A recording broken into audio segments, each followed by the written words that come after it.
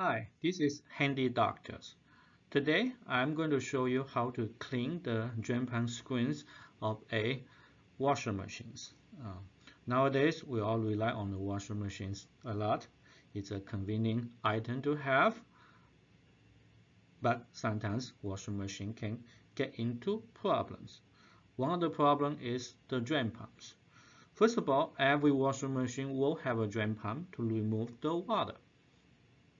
Sometimes some other item can also get sucked into the drain pump and get caught at the screens, and it will become clogged, so water will not come out properly.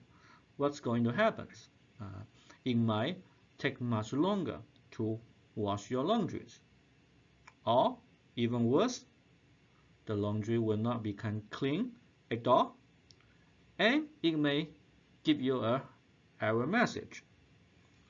So how can we deal with that? Let me show you. First of all, be safe. So unplug the powers, and turn off the hot water and the cold water supply. Very simple, but you always need to do that. This is a Whirlpool front-loading washers, but pretty much for every washer machines, the drain pump is on the bottom of the machines because this is simple physics.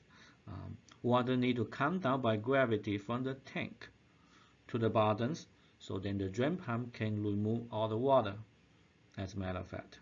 So they should be on the bottom, they may be at the back, they may be at the front. For this one, it's at the front. But for your washer machines, you may need to do some research yourself and see where it is. So this one is very easy to remove. As a matter of fact, all you need to do is, you see there are 3 screws out here, 1, 2, and 3. They are simple 1/4 size screws. You just remove them, and after that, you can just drop the cover. The cover will just come up in that way. So now you see the cover has been dropped. Here is the drain pump. So this is the drain pump. Okay, the drain pump screen is inside these housings, and you can turn it. So let's turn it.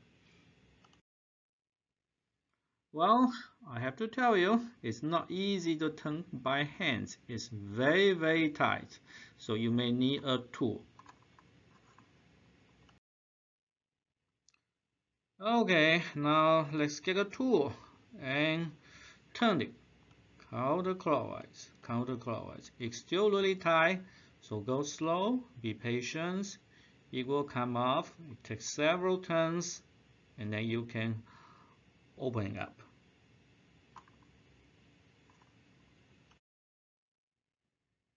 Now the cap has come off, so let's see what's inside. Well, I see 2/4. Well, I guess I'm rich today. Some super dirty money for sure. And a socks inside. Well, that's probably why water could not come out too easily, I guess. And let me tell you the truth. It totally stinks. Super bad smells.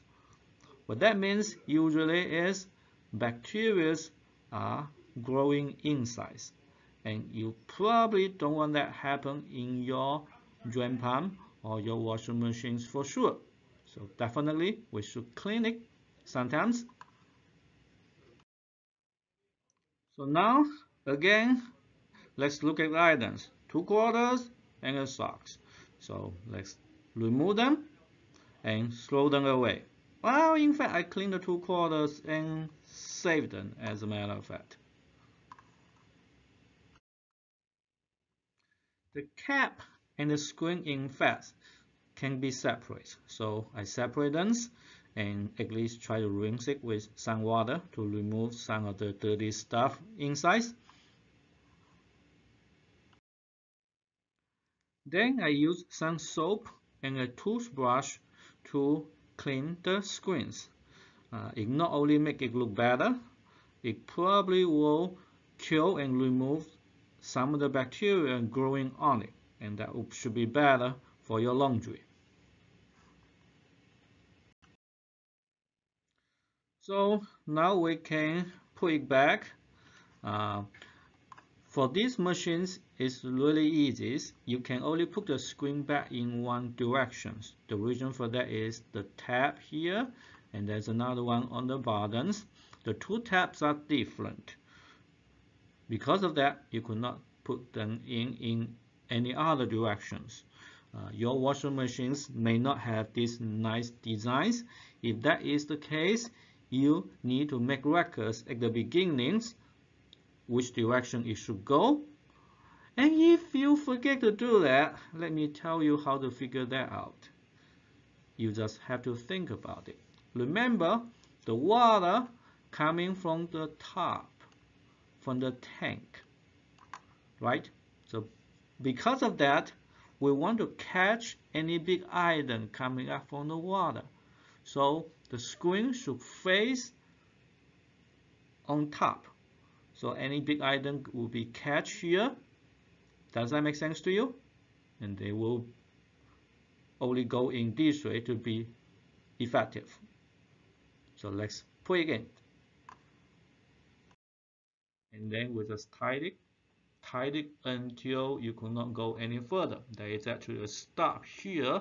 Make sure that you could not over tight it. And now you put the cover on